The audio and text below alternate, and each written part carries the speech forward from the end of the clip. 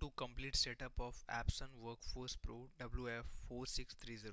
Open browser in your device and search for this website, which is epson.com, and just press the enter key. You will find this website where you need to scroll down, and here you need to select a region.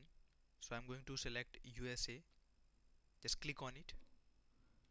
Now the home page will open where you can see support. Hover on it and click on printers. Now printer support page will open. Just scroll down and here you need to choose printer type. So this printer will fall under all-in-one, so just click on it.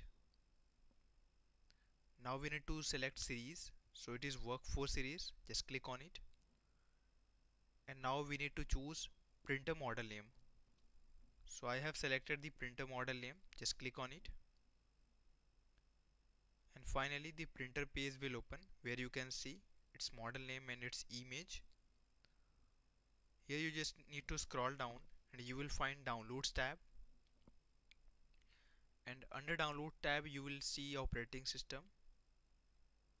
Like my PC is running on Windows 10. You can choose manual as well. And now you will see all drivers for this printer. So this is recommended driver by Epson team, where you can see Epson update version, and next one is drivers and utilities combo package installer. So for complete setup we need to download this driver. You can click on any driver name and you will find all detail about that, like description, specification and compatible system. So I'm going to click on download now. Now download has been started, as you can see, and once it will completed you need to click on this arrow icon and click on open to launch it. So I'm going to launch it. Once it will launch, it will ask your permission to make changes to your device. Click on yes, and this window will open again where you need to click on OK to continue. So I'm going to click on OK.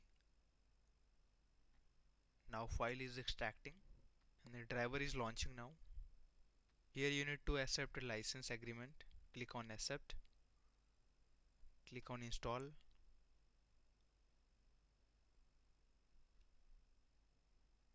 Now it is connecting to the server and downloading the software.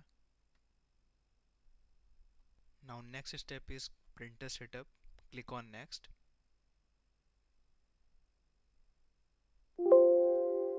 Now you need to select your connection type, like wireless connection or USB cable or Ethernet.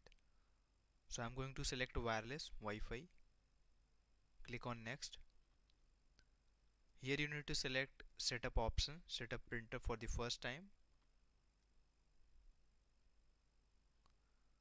And we need to select network setup method.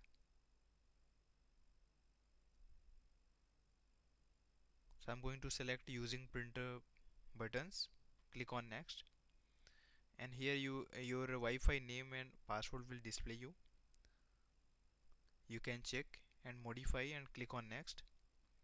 You can follow on-screen instructions, as you can see here on the printer control panel display, and then click next.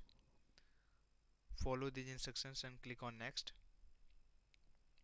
Follow printer setup on the printer display and click on next. Confirm wireless setting.